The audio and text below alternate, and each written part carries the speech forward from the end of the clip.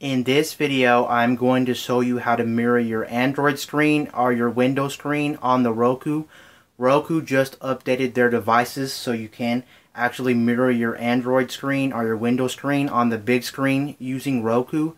This just came out on Roku devices, and for Android, you do need a tablet or a smartphone running Android 4.2 or above before this will work. So if you have Android 4.2 or below, this will not work. Jelly Bean 4.2 or above to work. Windows PCs need Windows 8.1 to work. And Windows phones are supported, but I don't know what version you need or whatnot. I don't really know about Windows phones, but Windows phones, Windows PCs, and Android phones and tablets are supported. So that's what you need to get this running. And just before I show you how to do this, you do need a Roku 3 or a Roku streaming sticks. Roku 1 and Roku 2 are not supported. I don't know why those aren't supported, but the streaming stick and Roku 3 is supported, so 1 and 2 are not supported. So if you have 1 or 2 Roku, you might as well just turn this video off because this is kind of useless to you. So Roku streaming stick and Roku 3s will work. So anyway, I'm going to show you how to actually get this set up and running. Now from the main menu of your Roku, go down to settings, and in settings, go down to system update and click on check now. If it says your Roku player software is up to date, then you're good to go. If it says something else, just let it download or whatever it's doing. And it should say software version 5.6. You need 5.6 or higher for this to work. So in the future, if you're watching this video, Roku may be on a higher version, but you do need 5.6 or higher to actually work. So just look at the software version to tell, and if you don't, you can click check now and actually download the latest software, because I think this just came out 2 days ago, so you may not have it or you may have it, just now rolling out. Now, while you're in settings, go up until you see screen mirroring. It is a new feature, screen mirroring, and it is still in beta, so you will or may get a lot of bugs, glitches, connection errors. It's not 100% good. It's not 100% in its final version. It is still in beta, so take it as it is. It may still be glitchy, buggy, whatever, but you can still test it out, and I'm going to go show you how to do that. So click on screen mirroring and just click on enable screen mirroring, and it does tell you what you can do with your smartphone, tablet, or PC. It does tell you what all you can do, and you can actually disable it, but you might as well just keep it on just in case you want to actually use your smartphone, tablet, PC to actually mirror to your TV using your Roku. It'll be there all the time, and I don't think it will really affect your Roku, so just leave it on at all times whether you're using it or not, so the next time you connect you already know it's actually enabled. Make sure it says enable screen mirroring with the check mark on it, and you're good to go.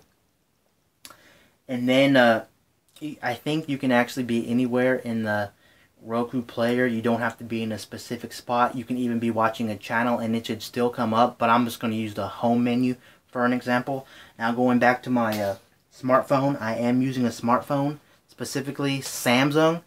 Now what you do is, at least on mine, you go into the notification tray, and in the notification tray you actually go to screen mirroring. It should be a little toggle, or you might have to actually add the toggle, but in Samsung devices, or at least my Samsung device, it is a little toggle in the notification tray called screen mirroring. Once you click that, it will broadcast your Android screen to the big screen. And once you click on screen mirroring, it will ask you what Roku you're using. So if you have multiple Rokus, like Roku 3s or streaming sticks in the house, it will ask you which one to connect, at least for the first time. Once you've connected to one, you won't have to keep reconnecting. It automatically saves the last Roku you've used in its memory. So once you click screen mirroring, it automatically connects to the last Roku you are using. But again, you can choose which Roku you want to use. If you want to change rooms or something like that, you can choose, but it automatically connects to the last Roku you were using. So once I click it, it's automatically going to connect.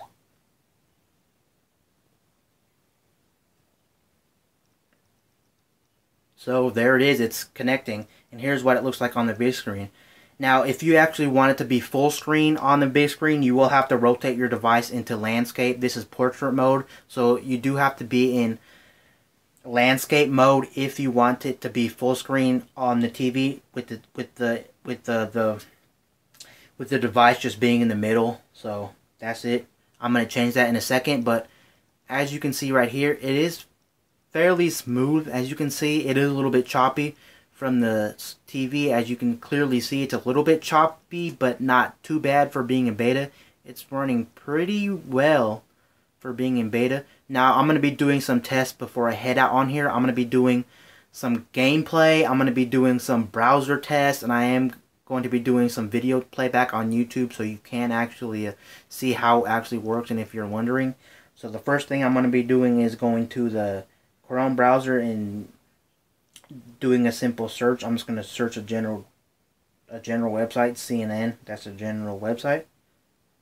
And as you can see, it looks like it's doing a very good job of mirroring my smartphone. Now I am going to turn the screen. Into landscape mode so it'll fill up the screen, and there's what it looks like filling up the screen. The right side and the left side is a little bit chopped off, but it's not bad at all. So on your smartphone, it does look a little bit better in terms of not being chopped off.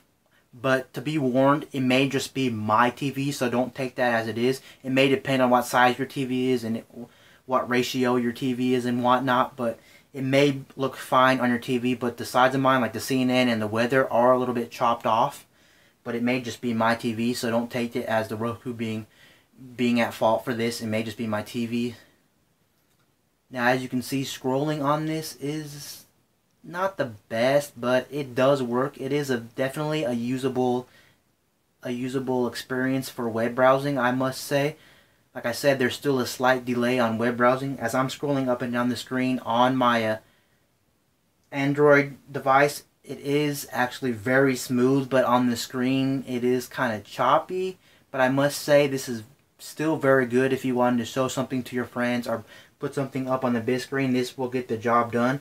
And I'm actually very surprised at the experience as it is. It'll only get better over time as Roku updates the beta and gets out of beta and actually makes it a full working thing. It will be better, but for right now, it is what it is, and it's working fairly well, I must say, actually. And then I will just go to another web page to show you pins and zoom so you can see what pins and zoom looks like. I'm just going to do a generic search for cars. And here's what pins and zoom looks like as soon as the page loads. Okay. Pins and zoom works pretty well, but what's that random? Okay, it just kind of went berserk right there. But other than that, it's pretty smooth. Not 100% smooth. It's not going as fast as my smartphone in my hand, but it's still very good, I must say, for being a beta. So overall, web browsing is pretty usable at this time, even in beta form. As you've seen that, I will do gaming next so you can see actually how an actual game loads on Android or plays on screen mirroring. So I'm just going to do a generic game you all heard of. It's Subway Surfers. I'm just going to use that as this demo. Now this is my first time actually playing a game on here, so I don't know how it's actually going to play. And if the sound's going to be synced up or anything. Okay, you are getting sound on here. That's very, very cool. The sound is working. It's not choppy, it's not laggy. The sound is pretty much what you would expect from the cell phone to your big screen. So the sound is very, very good. It's the same thing as your cell phone. You can't notice any delay, any lag, any choppiness, anything bad about the sound. The sound is nice. I don't know if you noticed there, but the little surfer guy was actually kind of laggy or jolting around a little bit. See? You can see it's kind of like laggy a little bit from there. Once I tap to play, we will actually know how it's actually going to play on the screen.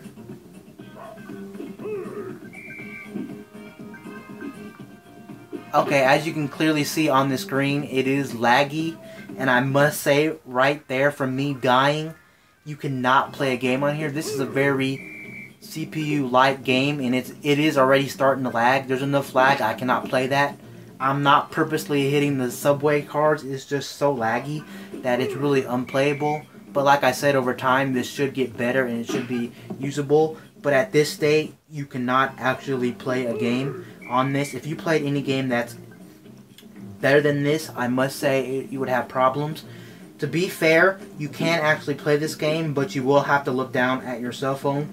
This is actually a pretty good thing, but it's only good if you wanted to have someone watch you play a game. If you're looking down at your cell phone and you're actually posting it up on the big screen, but if you're trying to play it from the big screen, it lags a lot. The only reason I'm still alive from that, because I was actually looking at my cell phone. I wasn't actually looking at the TV. If you're trying to look at the TV, do not do it. It is virtually unplayable, and that's really the main reason you want to do screen mirroring. So mirroring games on the TV is pretty much a no-go. It's only useful, I guess, if you really want to have someone watch you play your game while you're looking down at your cell phone, which is kind of a shame. But as time goes, we'll see if this gets any better. It should. And the last thing I'm going to do is go to YouTube and actually show you a video.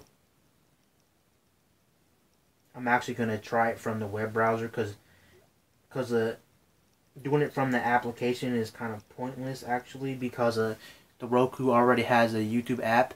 If you wanted to try it from a cell phone, I'm going to try it here and see how well it works. It should work very well. So far it's working like you expect.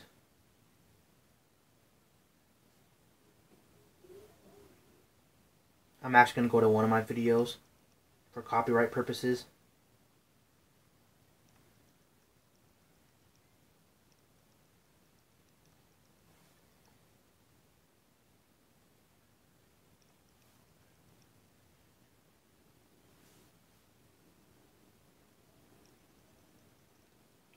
In this video, I'll be as you can see, Nintendo 3DS it works very, very, very well. You can hear the sound. The picture is almost spot on. It's the same thing as your cell phone. You're basically seeing the same thing. Super Mario Brothers 2.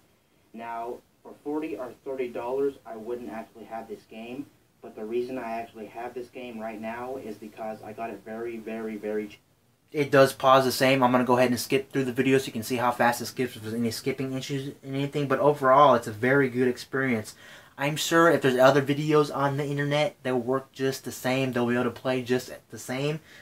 But the only real one I know is YouTube, so that's the only one I'm testing out at this point. I'm sure other sites have it and stuff like that. But other than that, it looks like video playback through screen mirroring works very, very well. Web browsing works very, very well. The only thing that does not work well, I would have to say, is gaming. Gaming is laggy. The Pokemon series in real time, as you can see, scrolling through the video is perfect too. Overall, at this current time, I must say, screen mirroring beta is pretty much spot on. It is a very, very good thing. I must say it's very, very good. At this current point, you can do almost everything on your cell phone besides gaming or any high productivity thing. But other than that, it's